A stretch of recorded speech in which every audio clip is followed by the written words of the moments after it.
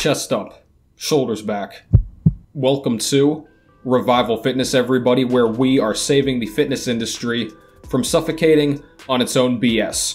And today we're going to answer, or really think about, a question a viewer posed, which is, why do inmates in prison get so jacked without drugs? And a lot of people talk about this at some point in their channel history, so I guess this is my stab at it. Oh, brother, this guy stinks! But what I want to focus on first here is the framing of this question, because specifically at the end he says, how do they do this naturally or without PEDs?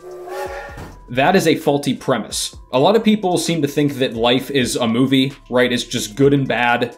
The evil always loses against the happy good force, right? The cops always get the bad guys and it's just over and done with. That's not how life works, guys. Like, you don't think there are cops and prison guards and correctional officers involved in the drug trade in prison? Guys, police and criminals are the two types of people in closest proximity to drugs at any given moment. You don't think prison guards are gonna smuggle in some drugs to make some extra cash on the side? You don't think they're gonna let inmates do the same? It's a free-for-all out here, and you can read news stories to confirm this if you want, but just because somebody has on a badge doesn't mean there's some perfect little angel. And if you want proof of this, look at Collie Muscle. This guy was allegedly in jail for a number of years. He came out this big. You think he got that big naturally in prison? If you do, you are seriously delusional. So here's a scenario. Imagine there's a cop, and he gets called for some drug bust. He goes and arrests the guy, and he discovers that the guy is a steroid dealer. He's got a bunch of stuff stashed away that he's selling. But, let's say our cop in this example, he's into lifting and bodybuilding. You don't think the cop is gonna make a deal? He gets his gear on the down low. In return, he petitions hard for the inmate who's giving it to him. He gets him out of jail sooner. He gets him a longer lunch break, more gym access in the prison, whatever the case is. And this also happens with pretty much every drug imaginable, you would think, especially more frequent stuff, right? Like weed, cocaine, opioids. You gotta think about this too. It's more than likely that a person who gets arrested, they probably get more access to drugs after they get arrested, because they're surrounded by other inmates who also deal drugs. So the premise of this question is a bit faulty, but let's assume that our hypothetical prisoners, let's say this jail is totally clean, it's like Fort Knox, you can't get any drugs into it. Let's assume these prisoners are totally natty. Let's look at the kind of scheduling and the day-to-day operations of a prison and the inmates. Most prisoners, I would think, I've never been to jail myself, but I think they get 3 square meals a day. And we can look at this chart here from the Florida Department of Corrections I found online. Let's look at this menu here. We have breakfast, lunch, and dinner. We have options for 3,000 calories, 2,200, or 2,600. Let's look at breakfast. We have hard-boiled eggs. There's coffee. There are sugar substitutes. There's bread. There's potatoes. Look at lunch. There's taco meat. There's rice. There's beans. Dinner time, we've got cheese, pasta, salad. There's bread. I'm seeing some chicken, right? Some beef, there's beans, there's vegetables, there's even some snacks. So while this might not exactly be the tastiest food, they're still getting calories every single day, spaced out throughout the day. And 2,200 to 3,000 calories for the average sized guy, you're not gonna get huge from that, but that's enough, especially if you go around 3,000 calories. That's what I was eating whenever this channel started last summer, guys, and you can look at my physique here. You're not going to get huge from that, but you can get pretty lean and maintain a decent amount of muscle mass, especially if you have your base built. You can maintain that at about 3,000 calories. And even if you're an inmate who's never really exercised before, you can still make some newbie gains on 2,500 or 3,000 calories. You definitely can do that. So those level of calories, and again, we saw there's protein and carbs, vegetables, milk, all that stuff. You're going to be able to get an anabolic response from that. Again, you're not going to get massive without PEDs, but you can definitely get that natural, lean, cut, calisthenic kind of boxer look.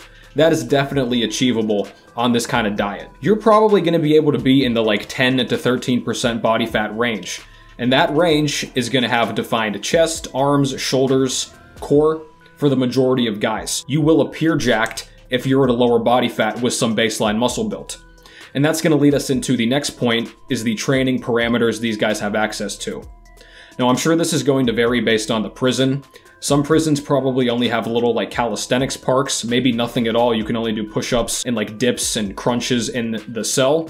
Some private prisons might have access to like actual barbells and dumbbells and benches, squat racks, legit training tools. Whatever the case is though, if you're eating around 3,000 calories consistently, training consistently, no matter if you're doing free weights or just calisthenics, you're going to receive growth stimulus. And the thing too with a lot of these jails, this is perhaps the biggest point, these guys have nothing but time. They have nothing but time to train, to eat, and then recover. But before we continue, ladies and gentlemen, it's the algorithm.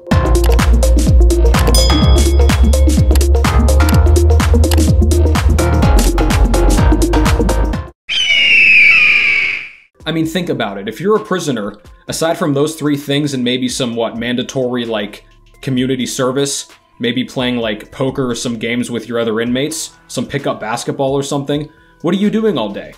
There's nothing to do. I mean, these guys really, if you think about it, some of these prisoners that are into lifting, they live the lifestyle hardcore. Eat, sleep, train, repeat.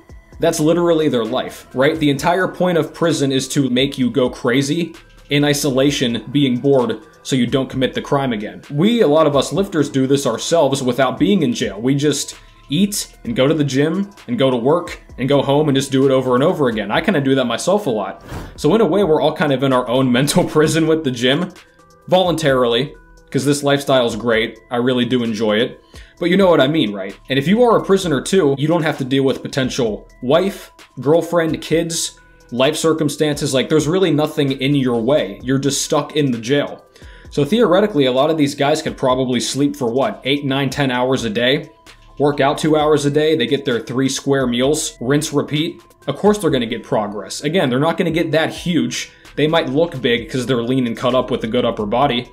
But if they do this naturally, they can definitely attain a pretty solid physique. And like I said at the beginning too, you cannot assume that all these prisoners are natural inherently. That's a faulty assumption. So if you see really, really jacked prisoners, these guys that do only push-ups and dips and some squats, and they're just absolutely massive, 250 pounds, yeah, they're probably on PEDs, pretty safe to assume that. But that's really it, guys. So prison might not seem like an ideal time or place to build muscle, but whenever you actually break down the factors and look at what's really going on, it's really one of the best circumstances, especially for guys who don't have the discipline or the drive to do it outside of jail as a free man. But this has been it, guys. Thank you for watching. Leave your comments and thoughts down below. Tell me what you want to see next. Like, subscribe, and I will catch you next time.